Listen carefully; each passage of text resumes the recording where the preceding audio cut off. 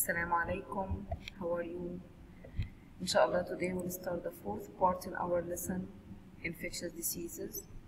Last 3 times, we talked about what's the infectious disease and what are pathogens.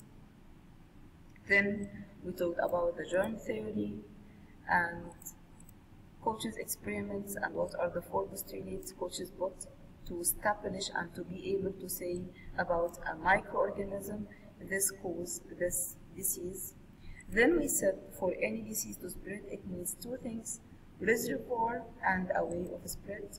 The reservoir can be human, animal, or even non-living objects. Today we'll talk about the spread. We are continuous to talk about the spread of disease, and today what are the transmission of pathogen, or what are the ways of spread. We talk about the reservoir, and today we'll talk about the ways of spread. We have basically 4 ways of spread for that. For any pathogen to transmit to humans or to spread, it needs one of these 4 ways: direct contact, indirect contact through air, indirect contact by objects, or through vectors. So let's talk about one by one of these ways of spread. If we talk about the direct contact, we mean simply direct contact means shake hands, touching, wearing the same clothes. This is direct contact. We are in direct contact with each other, so the pathogen can pass from one person to another through hands, through breathing directly, to talking to each other. This makes the breathing come out and in from each other. So this is direct contact.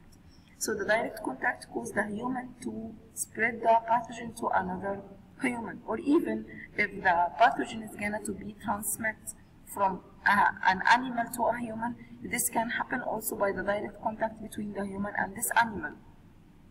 So diseases like flu, HIV, herpes, and more diseases can be spread through the direct contact. You can Google and see more and more examples. This is familiar on the internet. You can see this.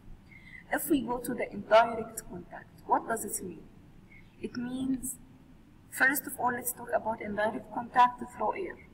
I'm sneezing, coughing, and I have flu. What will happen?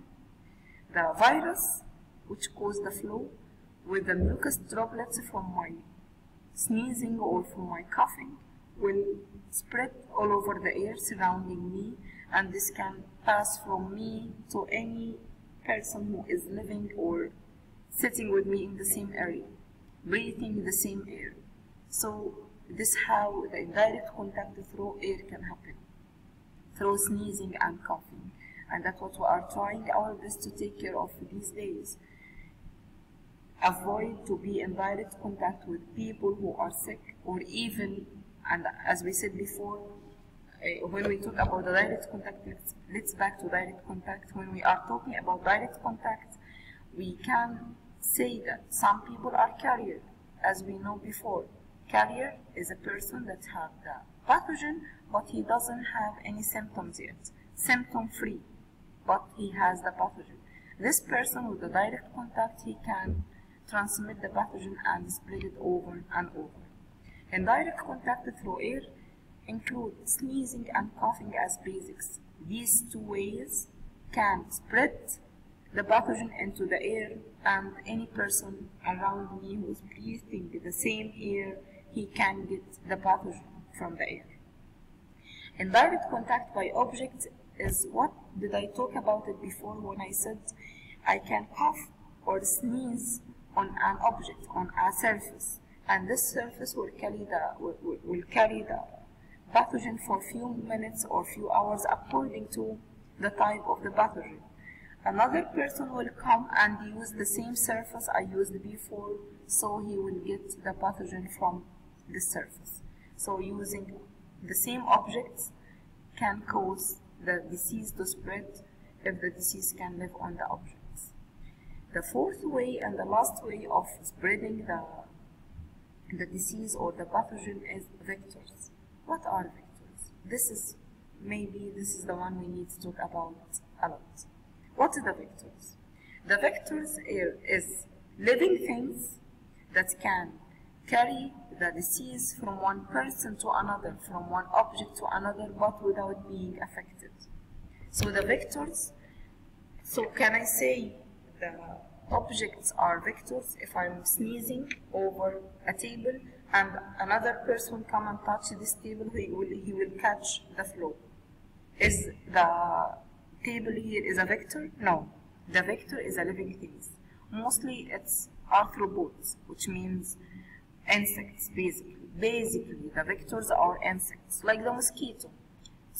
The mosquito can bite a person who have a disease, go fly and land on another person that is healthy one, and transmit and spread the pathogen from the sick person to the healthy person. And we have many examples for that. If we talk about malaria, malaria was being transmitted and spread between people through vectors, which are mosquitoes. The mosquitoes lie down on a person who is sick, bite the person who is sick, and go to bite another person who is healthy. By this way, it can spread the disease from one person to another. But the mosquito itself is not affected. It doesn't have the disease. It just spread it over and over without having it. So the vectors are living things that can transmit and spread the pathogen without being affected. It can be a mosquito or any other insects. It can spread the disease from animal to human, from human to human, from animal to animal. No, not a must to be between a human and a human. So today we talked about the spread of disease, which we started last time. But last time we talked about the first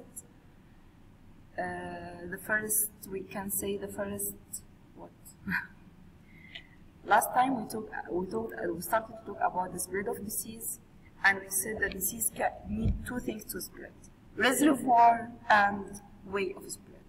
Last time we talked about the reservoir, which can be human, animal, or other objects, and today we talked about the four main ways of spread. The four main ways of spread is direct contact, indirect contact through air, indirect contact by objects or by a vector. If you visit your book, page 718, you will see this table, which is talking about some diseases, how they are caused, how they affect the body system, and how it can spread. Let's take one example from here. Tetanus caused by bacteria, and it affects the nervous system. How it can spread? In the soil. This bacteria live in the soil, and if the contaminated object puncture the wound, it will cause the tetanus to transmit into the body and cause the troubles in the nervous system. Chickenpox. Chickenpox is caused by a virus, and it affects the skin. It can be transmitted through droplets or direct contact. So if you are wearing the same clothes the person who have chickenpox is wearing, you can get the infection. If you are breathing with the person who have chickenpox, you can get the infection. Or if you are in direct contact with the human being or with the person who have chickenpox, you can get the infection. Also malaria. Malaria is caused by protozoa. And protozoa is visible. You can see the protozoa. So it cannot enter your body without you will feel it. And it affects the blood and the liver. How it can come to your body? If I can see the protozoa, so I can prevent the protozoa from entering my body. But the mosquito can lie on the protozoa and then come and lie on your body. The mosquito can lie on a contaminated object and then it can come and lie on your body, causing malaria to be transmitted from one person or from one object to a person. And these are all examples. Please read it and try to understand. If you have any circumstances or any misconceptions, please contact with me through the email. Thank you, and inshallah meet you soon. Goodbye.